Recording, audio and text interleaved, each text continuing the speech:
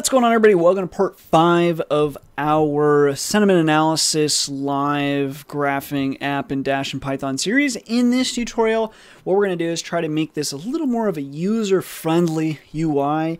One, it's very ugly, but also we just can't interact with it really. It's a live graph, but there's really absolutely no interaction unless someone wants to come into the code and manually modify that there, which is unacceptable. So the first thing we want to do is, like we had with the stock app, we just want to have like an input field somewhere. And we can really put this anywhere. For now, I'm just going to slap it in the top.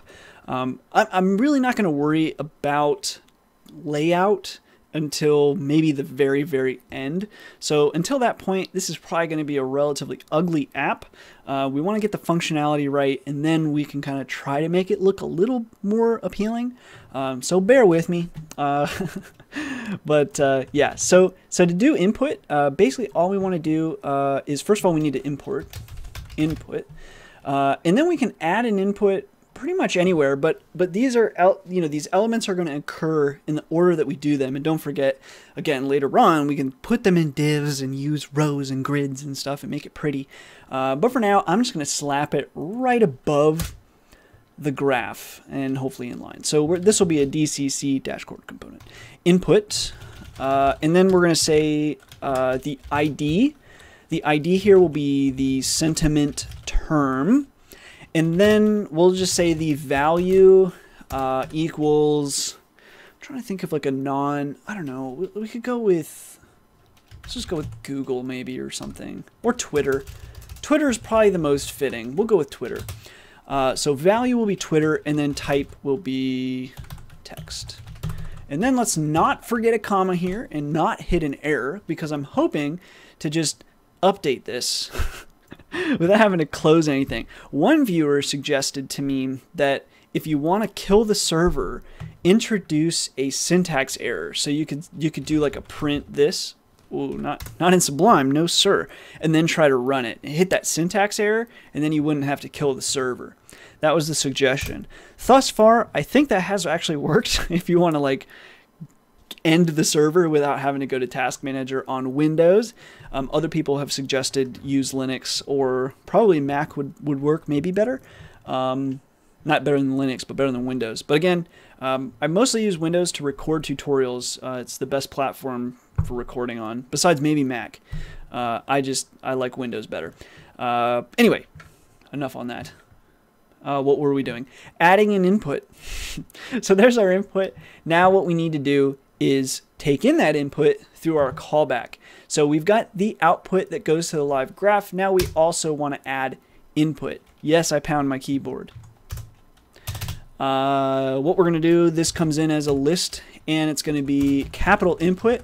And again, just like before, don't confuse that. This is, there's really kind of two inputs. There's dash dependencies input, and then there's the actual dash core component input that is like the element, which also sounds weird or feels weird because it's really an HTML element. And anyway, that kind of gets confusing. I don't know how to do it better. I still am in love with Dash, but the naming gets confusing sometimes, at least to me. I'm sure everybody else is not confused. So anyway, the input, the component ID, like I said, too many tutorials. This will be the last one for today, I think. Equals sentiment term. Thank you, autocomplete. And then with the input, basically we want to, we got the ID as sentiment term, but then what are we looking for? Well, we're looking for whatever's in the value of that. So we're going to say the component underscore property is the value. So whatever happens to be in there. And that's the input that we're after. And again, just like before, don't forget your comma. Although it should break smoothly if we made that kind of an error.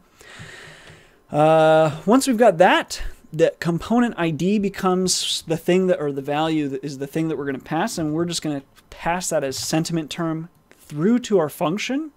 And now we can use sentiment term inside our query.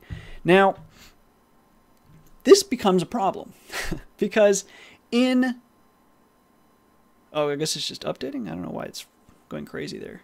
Why is it poking this out at us?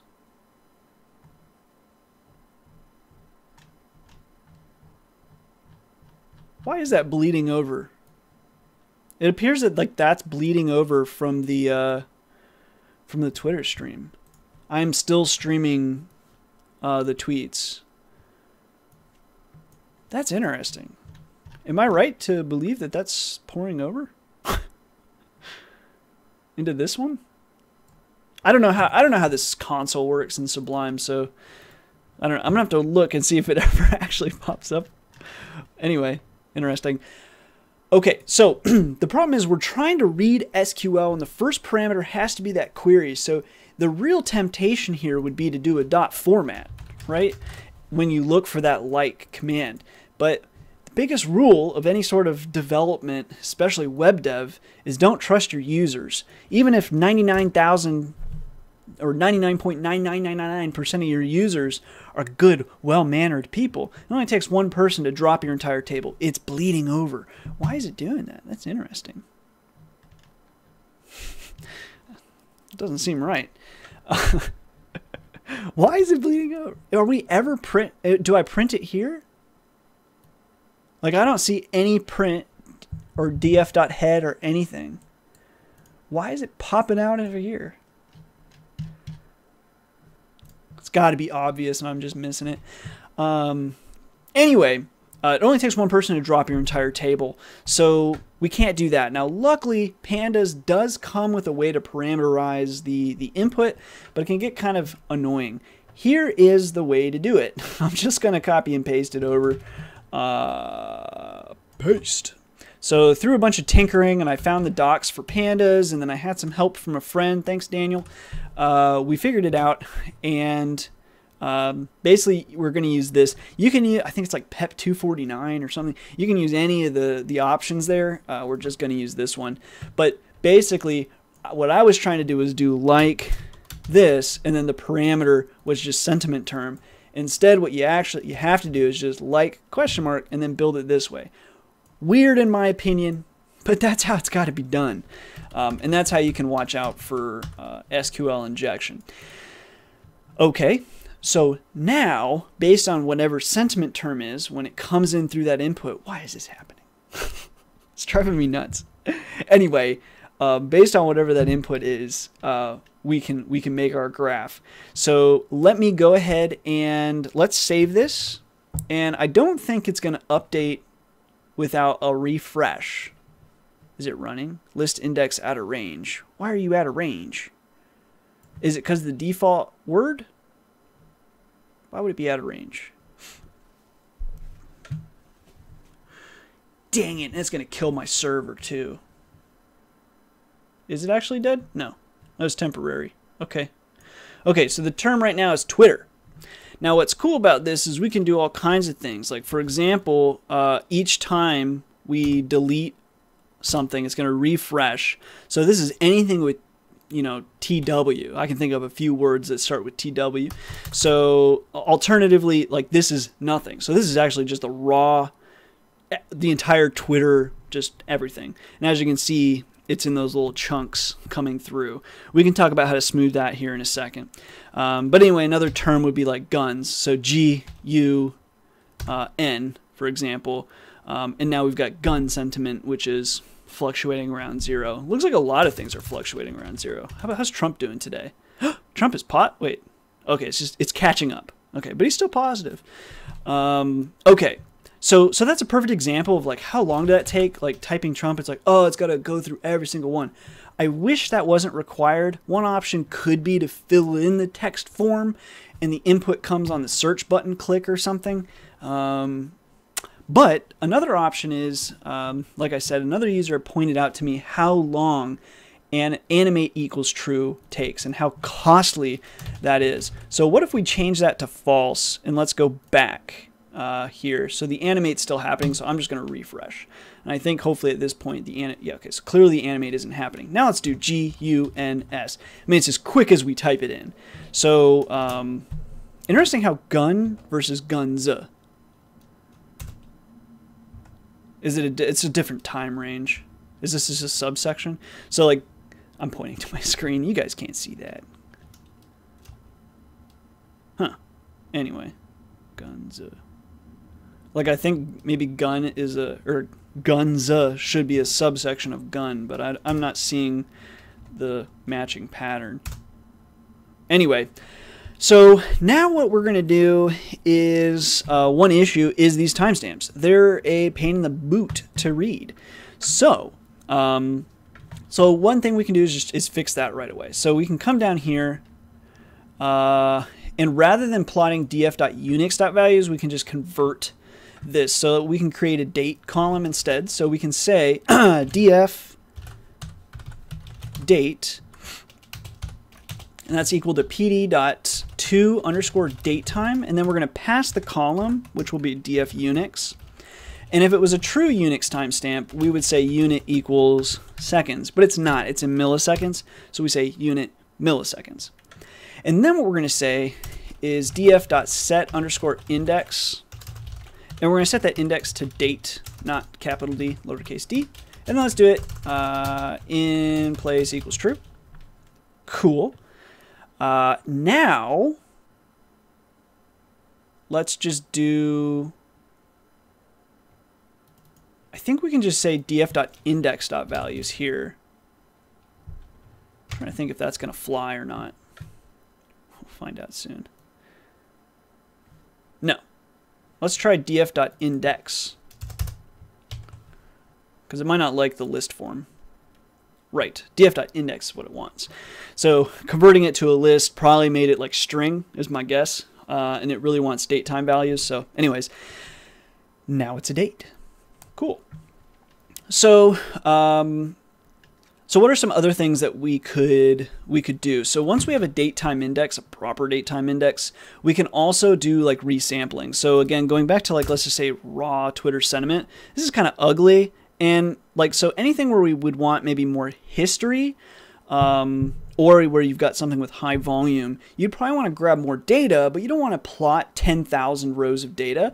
Instead, you want to plot, I don't know, 1,000 or something like that. So one way we can smooth things out is we can, once we've done the set index, we can go and we can do a df equals df.resample.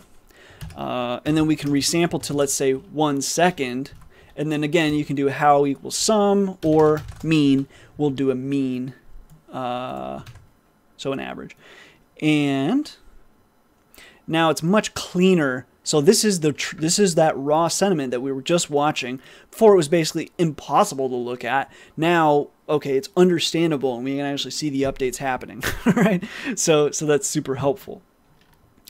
Okay. The only other thing I'd probably like to add is maybe to our layout. So in our layout, another thing that we can add here is a title. So we could say title equals, and then let's just say term dot format, and then we'll just do sentiment term. So now we can actually see what the term is, although it's empty in this case, but we could type Trump. Interestingly enough, there's not enough data on Trump, I don't think. So going to the 1 second won't even connect Trump. What about USA? No, USA is the same thing. Us is good enough, but USA no. So we would need more data. So rather than, let's say for less common words, rather than resampling to 1 second, we could say 300 milliseconds. Or should it be more? We're going to see in a second. I'm trying to think logically about that. Yeah, so it should actually be a higher number. So maybe, I don't know, 30 seconds. And then let's try USA. Right, okay, so then it's finally connected. Okay, so, but depending on what kind of search volume you're going to look at, you're probably going to want to vary these values and stuff like that. So you'd probably want to stick with maybe milliseconds, and then how many milliseconds. So for example, rather than 30 seconds, you could say, 300, let's do 3,000 milliseconds would be 3 seconds, or 30,000. So just pick one metric that you wanted to stick with, and then you could make that metric some ratio basically of however many data points you did come up with in that return, because you'd want it to be dynamic depending on which term or word you're dealing with, right? Because as you can see, if we're going to use 30 seconds. Well, in 30 seconds, we really get enough tweets to fill an entire 30-second mark, you know, or at least very close to fill up that entire 1,000 values. So you wouldn't want to use that with something as high volume as everything. So anyways, you probably want to make that somewhat dynamic. Anyway, moving forward, I'm trying to decide what I really want to add next, but one thing I think I want to do is, while it's cool to get live sentiment for a specific term, one thing I think would be kind of cool is to get, let's do 1,000 milliseconds here.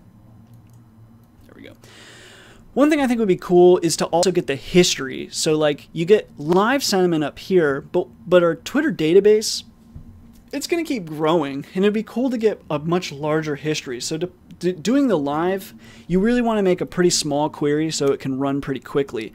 But then you might be interested to know, you know, over time with Google, or let's say, yeah, you're an investor and you're interested in Google, for example, which doesn't have too many updates. Where is, let's see if we can resample to, let's do 100 milliseconds. Or we just don't have enough Google data. Anyway, but let's say you were going to do something like Google, or let's say USA. So we could type USA into here, and obviously we don't have it connected yet. So probably maybe I'll add that, the dynamic resample based on how much data we have. So that'll be one thing. But also have like a historical down here. And then the other thing I'm interested in doing, especially now that we're using TextBlob, is we can run this data through and start to find out related terms. So like with USA or with something like Trump. Right, we can get the related keywords to Trump. I keep forgetting if you would have to go down or up. So 10 seconds, you'd want to resample for Trump. There we go. Still missing a connection. But anyways, you know, we have Trump and we have positive sentiment, but one thing we can do is we could say, okay, what are the related terms? So we could look for the nouns, especially like proper nouns, related to Trump. Right?